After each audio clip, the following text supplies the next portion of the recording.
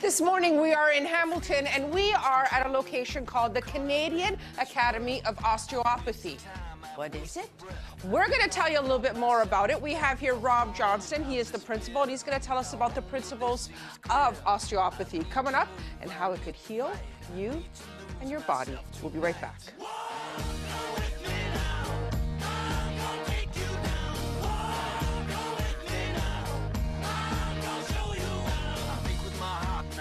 Head.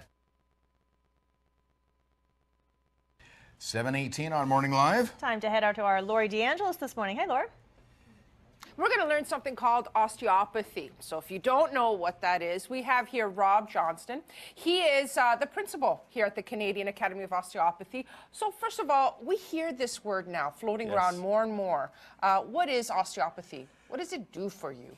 It can do a whole lot of great things for people. Really, ultimately, osteopathy is about structural health. And of course, what does that mean? What does that, well, chiropractors made that very much a household phrase many years ago.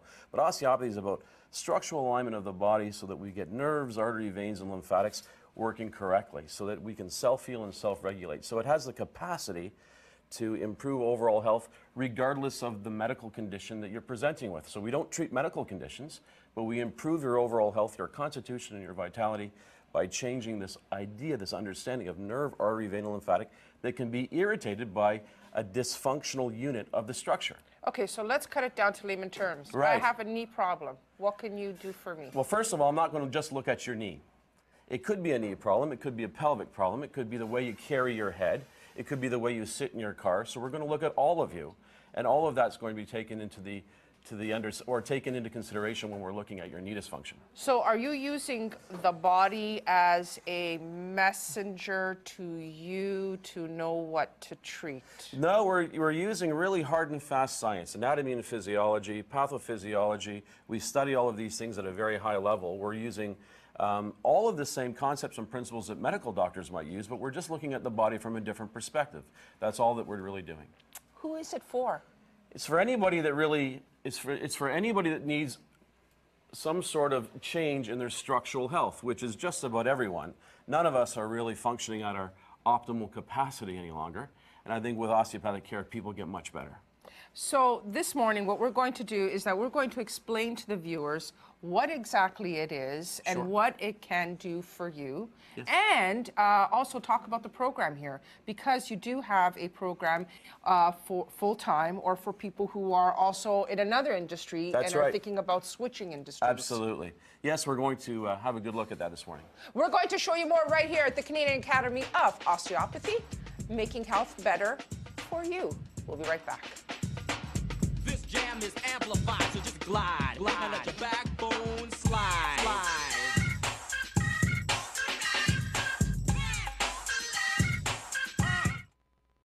Well, if you're wondering about osteopathy, do you know that you can come down here for a free session and get treated by students? Now, for example, this person is getting treated for their cervical. This area is the rib cage. And then that student is getting treated and treating someone for their pelvis. Now, right here at the Canadian Academy of Osteopathy, Rob, he's going to tell us more about it. Lynn is going to tell us her story coming up right after the break. Please stay with us. We'll be right back.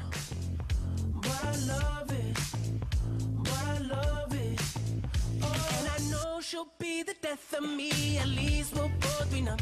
And she'll always get the best of me, the worst is...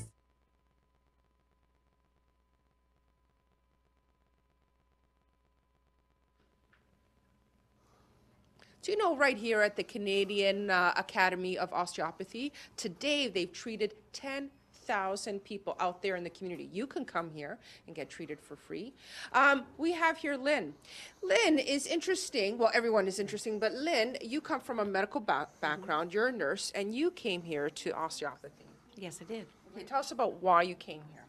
I was trying other treatments for chronic problems in my lower back and in my legs, and they weren't working. So when I came to the clinic, I find that it works really, really well. It brings circulation to the lower part of my back and my legs, and then I don't have so much pain. So you're going to demonstrate, this is just a little demonstration of how you would treat a case like Lynn's. Great. Well, the first thing I noticed as soon as I started to palpate Lynn is that her shoulders are internally rotated and she's got a flexion lesion in her back. So she's putting a lot of strain on her pelvis anyhow. So you don't go straight to the pelvis. No. You go to the other parts of the yeah, body. we have to look at the entire structure. It's all united, you know. I've never seen a patient come in with just her pelvis. It's typically connected to the rest of their body. So we want to look at everything always. So immediately you start to see changes in the upper girdle, which will affect the pelvis. They work together, certainly in the walking cycle. So if I could get you lying on your side facing me, please, Lynn. How long is usually a session if someone were to come here? It really depends on the patient. What I really like to think is very unique about osteopathy, there is really nothing that is protocoled. We're going to really establish a very specified treatment for each individual patient every time we see them. So typically a treatment lasts 20 to 30 minutes once a week, sometimes more. But it does take time. We're trying to get their body to do the work. We're not trying to impose treatment. We're trying to get their body to kick in and actually start to heal. So what's her body doing right now? What is the body telling you? I'm just assessing for movement in the pelvis, generally speaking, trying to make sure that these spinal joints and the soft tissues around them and the ligaments are doing what they need to do. As I cut back through, I'm taking her sacrum and I'm moving her sacrum posterior. So these are all the small joints that actually have a lot to do with the nervous system and the vascular system. Right now, it's assessment. invasive. It's not invasive, and I'm certainly with the work that we teach here at the CAO, the Canadian Academy of Osteopathy, we're not cracking the spine or trying to force treatment on the patient. We're working with them. That's vital. We're going to show you more and tell you more about osteopathy and how you can come down here or how you can be an osteopath right here at the Canadian Academy of Osteopathy as we go to you, Brian. Now, right here at the Canadian Academy of Osteopathy, they've treated 10,000 people for free. Now, if you want to come down here to the Academy, part of the program is for students like Samantha here. She has to come down here and work on patients. Now, you have to understand that when you come down here, both the student is always supervised and there's always a camera, so both patient and student feel safe. Please stay with us. We're going to tell you more about the Canadian Academy of Osteopathy. We'll be right back. First you wanna go to the left, then you wanna turn right. Wanna argue all day, making love all night.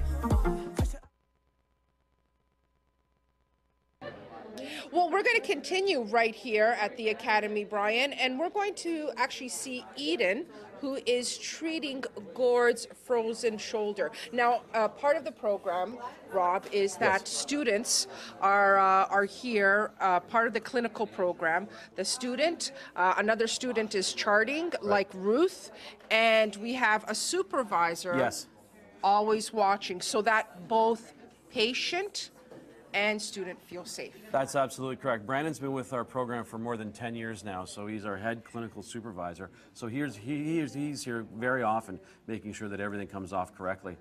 Patients are well taken care of and the students are learning. That's the most important thing. So when people come down here, and let's say Gord, he is treating now a frozen shoulder. Yep. So we're just gently using some articulation to stretch some of the soft tissues very carefully. We're not necessarily working on the frozen shoulder as such, but we're looking for reasons why it might be in trouble. So you can see that the student is working through the scapulothoracic tissues, coming down through the medial aspect of the scapula, and dealing with all of the other satellite problems that you would have with a frozen shoulder. The man can't move his arm very well, but his entire upper limb and shoulder girdle will be bothering him. All of that's taken into consideration. So let's say we open up Gord, and this is Gord's skeleton. Right. Okay? What you were explaining to me during commercial break is that you don't just look at the shoulder. That's right. If you see all this blue and this red, these are all where the muscles join the spine. Now, osteopathically, I'm going to want to know where that bone is three-dimensionally in space. I want to know what's influencing it from the front and the back and both sides, from the top and the bottom. So this is all within the wheelhouse of an osteopath. You need to understand this three-dimensionally, and you need to look at it very much like an engineer would look at a machine. So you need to really think like an engineer and work like a mechanic. Okay, so not just go to the problem, Absolutely. but analyze it as well. It might hurt here, but it might have nothing to do with that part of your body. We're going to tell you more about the Canadian Academy of Osteopathy. Please stay with us. We'll be right back.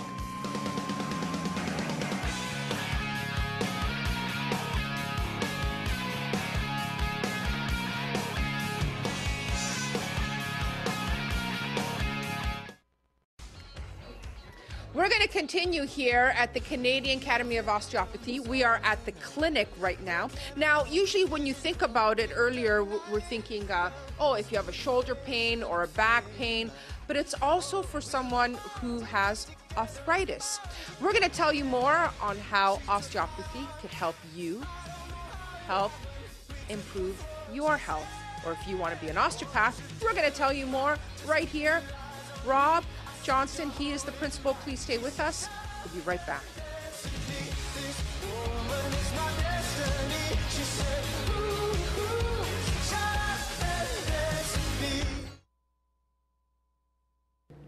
So it doesn't just treat just certain parts of your body, but it could also treat something like arthritis. So we have here Rob Johnston, who is the principal here at the Canadian Academy of Osteopathy. So tell us more about how could it treat something like that? Yeah. Very oftentimes people think that osteopathy is about a sore muscle or a sore back, as you Yes. alluded to earlier. Osteopathy can do much more than that. Depending on the type of arthritis the patient has and where it's located, we're always working on the same premise that we're trying to improve the overall circulation, tissue health of the patient. So if we can decrease the overall inflammation pattern, people can oftentimes feel much better without the use of their medication. Not to say that the medication won't be useful. You're saying it complements. Absolutely. We can reduce the amount of medication needed in lots of these types of medical conditions, which I think is very important for a lot of patients. So essentially what Samantha is doing is over her entire body, or just specifically, every time she comes here will be a different area? It's a great question. First of all, what we want to recognize as osteopaths, we want to know why the patient ended up with arthritis. And then we want to start thinking from there forward or backward. So why did the patient get an arthritic condition? Was there something wrong with their structural health that predisposed those tissues or those bones to an inflammatory response? So that's what's going to guide the way she treats the patient, not just simply dealing with the arthritis. The arthritis is really the end result of something else that's gone wrong. And I was speaking to you, Brenda, earlier, and it really has changed your life, because before you were a very, very active person, and then you discovered you had... Sorry. Yeah, sorry. So let's just say how it improved your life. It has improved my life considerably, because when I first started coming here, I was cane dependent and crippled over, and now I walk properly, standing up straight, and I am without cane now. See, and that's huge. A cane, and now without a cane? Yeah, I think this is a part of the health care pie that probably needs to be further explored by all those people involved. There's lots of folks that really need this help. Think of her quality of life. Life has changed, her loved ones, her family. Things are improving for her, and oftentimes people with chronic illness feel as though they can't go anywhere. You can come down here at the clinic for free and get treated. But we have to emphasize that with each student, that there's also a supervisor as well, and cameras. Supervisor all the time. There's someone charting, there's a supervisor, there's cameras. We have a main display in our supervisor's office that makes sure that everybody is in a very safe and careful environment. So everything is heavily monitored. We're going to continue to look at osteopathy right here at the clinic. We'll be right back as we go to you, Leslie and Bob.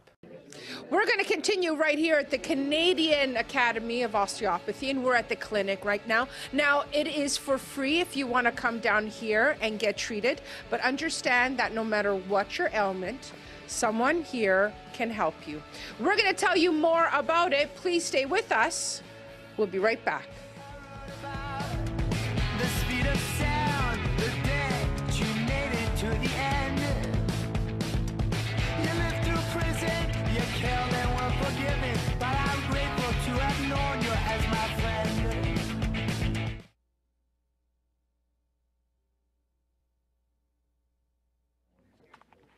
If you are interested in becoming an osteopath, we're going to tell you more about it right here at the Canadian Academy of Osteopathy, but this is the clinic area.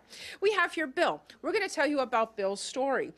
So Bill, what was your background before you did this?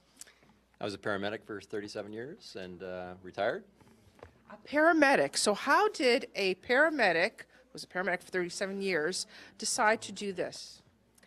I was volunteering quite a bit as a hockey trainer, and wanted to learn a bit more. I'm a lifelong learner, and I was really intrigued when I had an osteopathy treatment and got a lot of resolve from my issues. And not only adults, but children as well. Absolutely. Tell us about your story with your grandson. So my grandson had really severe colic, wasn't sleeping, my daughter wasn't sleeping, and I said, let's try treatment. And so we brought him into the school. He was treated by the principal, and immediately after 20-minute treatment, he fell asleep for 3 hours, and then has been resolved since. He's now doing much better. What's really interesting is that you have a medical background, and you're doing this. Yeah. It all makes a lot of sense. So we do learn a lot of science. Anatomy, physiology is extremely important in what we do, and understanding the way the body functions. We also thank you for sharing your story. We also want to introduce you to Kimberly, who was an accountant for 29 years, and you decided to do this. I just wanted to do something that I found was more fulfilling, and struggled for a few years before making the decision to leave my career. And I knew of people who sent their kids to an osteopath and had amazing results. And it opened my eyes to this profession, and I did my research and found the school, and it was the best decision I've ever made. You found people from all walks of life, but it's a 4-year program. It is, yes. And if they had no prerequisite, like Kimberly, Right. they have to take a... Yes, there are induction courses that you need to take if you don't come as a healthcare provider, if you don't meet the prerequisite.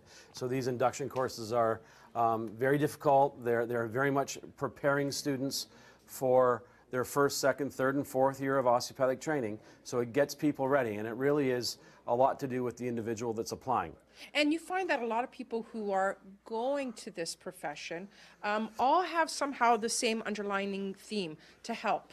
Yes, I have to say that we're helpers. All of us really want to make a difference and help others, and I think that's the most important thing. I often ask my students on the first day of class, why did you come here? And there's only one acceptable answer: I want to help others. That's the number one thing. We're going to tell you more right here at the Canadian Academy of Osteopathy, and how it could help you, or how you could learn to help others. Please stay with us. We are here in Hamilton. We'll be right back. I love it. Oh, I can feel my face when I'm with you. But I love it. Well, we're going to continue right here at the Canadian Academy of Osteopathy. We're at the clinic, and no matter how you look at it, according to Rob Johnston, we could help your health get better. Even athletes like Mike. Please stay with us. We're going to tell you more about it and how you could come here and get treated or learn to be an osteo. Please stay with us. We'll be right back.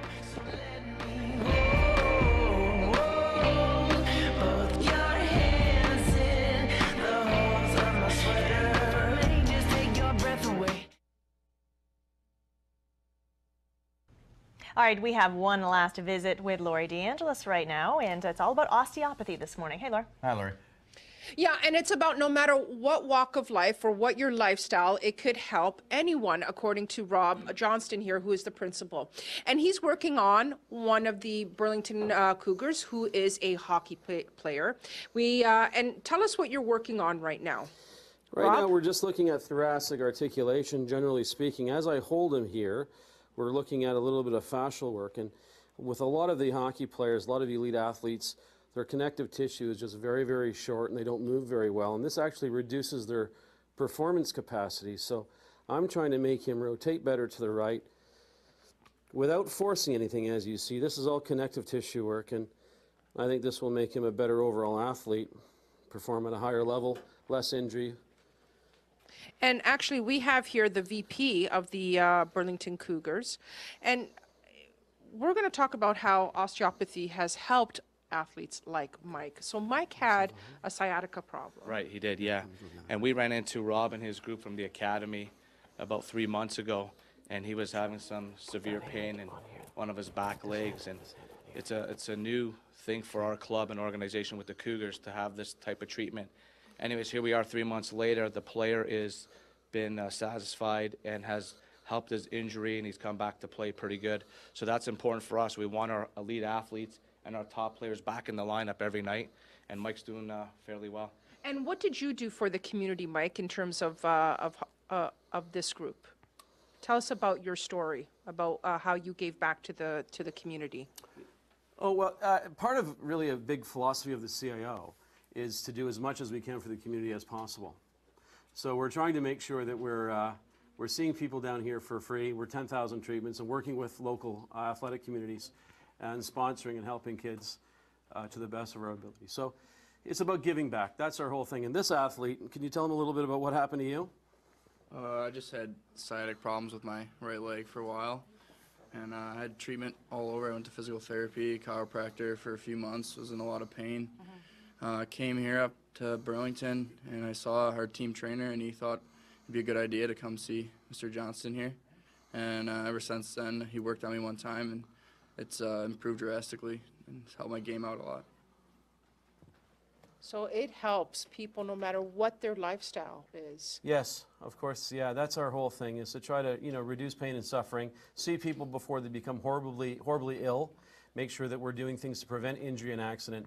And, from children right up to elite level athletes, osteopathy can render changes for people. So again, if you want to come down here and you would like to get treated, you have to book an appointment. It is for free. Or you can come down here and ask if you want to make a career change and help others as well. We are here at the Canadian Academy of Osteopathy. Thank you so much, everyone, for sharing your stories as we go to you, Brian.